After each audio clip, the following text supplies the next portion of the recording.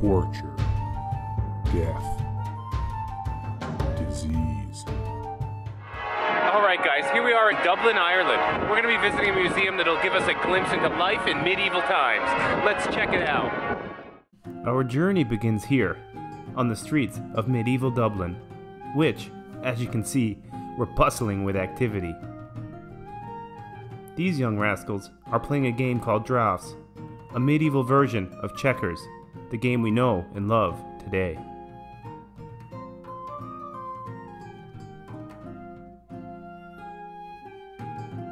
Here we see a shoemaker.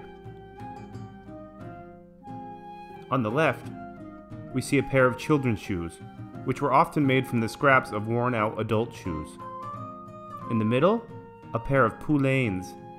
These pointed shoes were quite fashionable at the time and were worn by rich, fashion-conscious men. And on the right, a pair of pattens, which are a type of protective overshoe designed to keep your leather footwear from getting dirty. Now let's take a look inside a medieval kitchen. Meat, grains, veggies, and berries were a staple of the medieval diet. But what you ate and how it was served depended greatly on your social status. Can you guess who ate their meals off a pewter plate? The merchant and his family, as pewter was an expensive metal. How about a wooden plate?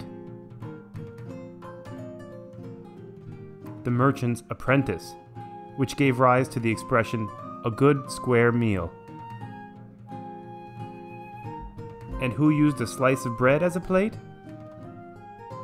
The servants, and afterwards they gave them to the poor.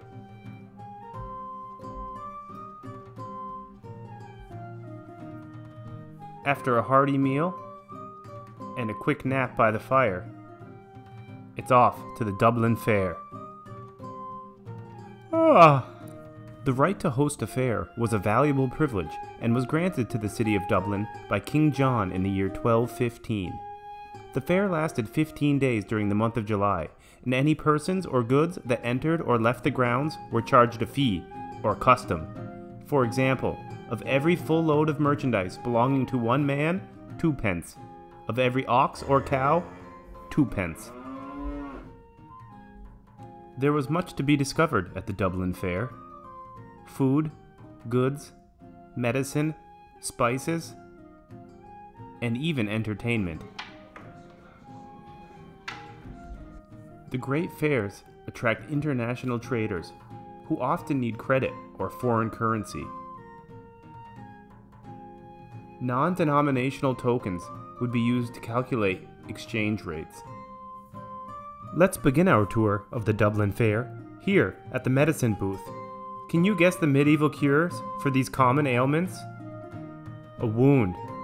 Well, that would be treated by burning the wound with a red-hot iron to disinfect it. And a case of the pox? That would be treated with leeches. What about leprosy? Sorry, there's no cure for that.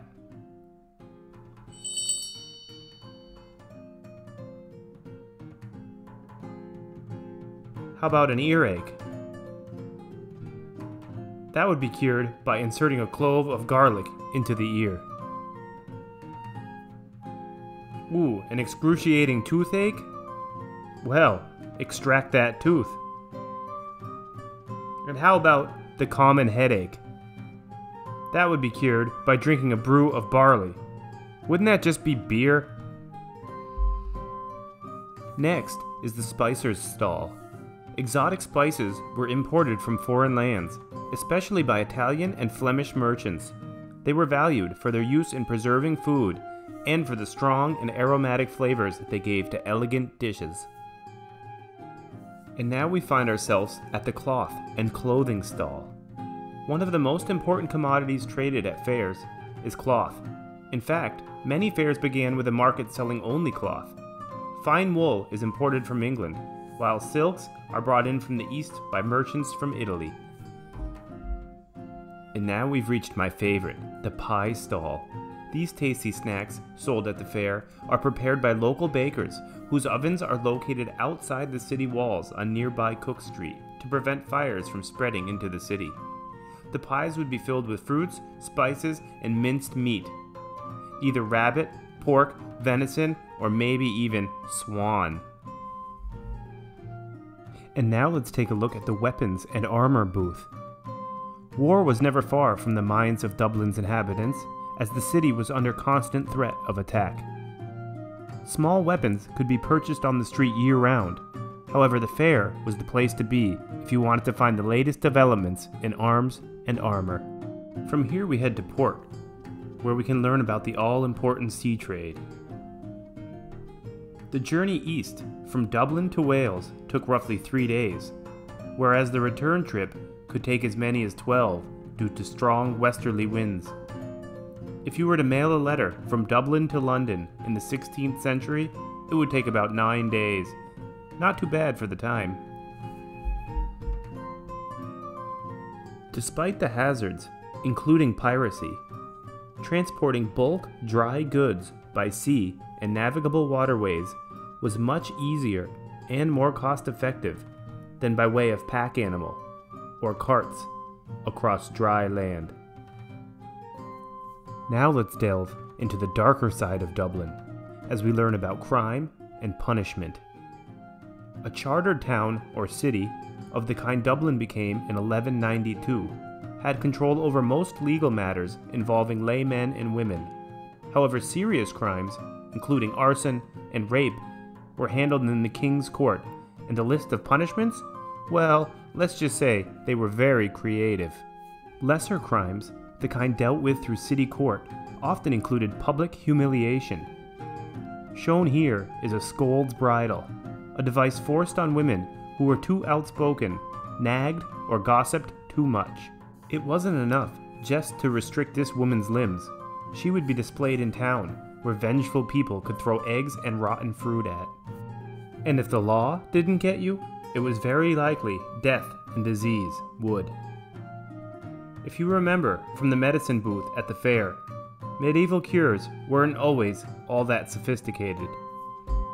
15% of women probably died during childbirth. A man's average life expectancy at birth was only 30 years, even before the Black Death arrived. And almost 1/3 of all children died before the age of 10. In 1348, one of the deadliest diseases of all time reaches Dublin. It was a plague, and people who got it developed big black boils on their body. Because of this, it later became known as the Black Death. It was a terrible disease without a cure. The Black Plague was caused by a bacteria, which was often found in the blood of rats. Like most medieval cities, Dublin was infested with thousands of rats, and those rats were infested with fleas. The fleas would bite the rats, ingesting their tainted blood, and then later bite humans, spreading the disease. If you caught the plague, big black boils would form on your body. You would get headaches and a fever, and you'd be dead in about 3 days. Later, more deadly forms of the plague began to appear, which could kill you in a matter of hours. For those who caught this deadly disease, doctors would recommend alcohol, and priests prayed for miracles. City officials began marking households which had the plague with a large X on the door. Every night, city workers would come with carts to haul away the dead bodies from these houses. Now let's head up to the top of the tower and see what kind of views of Dublin we can get.